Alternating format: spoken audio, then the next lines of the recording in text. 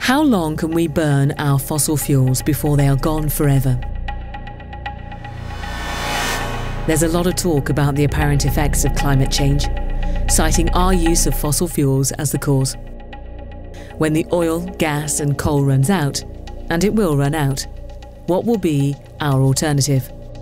Humanity needs to find innovative ways to generate the power we need, ways that can last forever.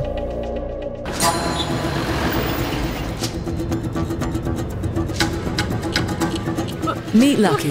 You've got to give us a rest, right? We've got to go and do some freshen up. A Sri Lankan-born entrepreneur running a book publishing business in London.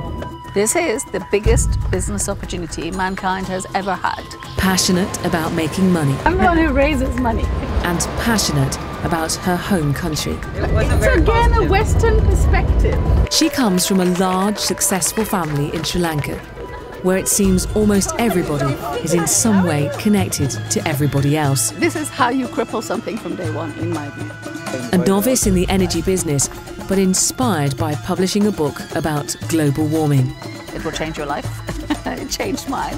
Her grand vision is to transform Sri Lanka into the world's first fossil fuel-free economy. A big idea. I thought I'd like to make Sri Lanka the first fossil fuel-free country in the world. This is Dr. Tawny Lanier, an economist and a friend of Lucky's. So Sri Lankans in the car say, oh, oh.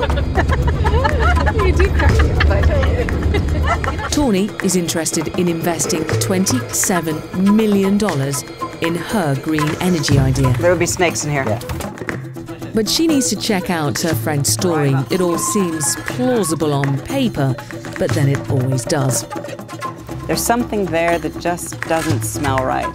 Tawny needs to perform what's known in the business world as due diligence.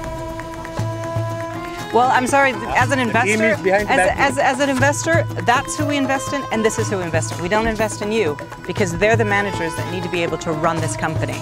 It's the tire-kicking part of making an investment decision. I think for any investment, you need to go kick the tires of the company. With questions to answer, Lucky has laid on a grand tour of the country to show off her ideas and convince Tawny that Sri Lanka has got what it takes to embrace green, renewable energy and return a profit on her $27 million.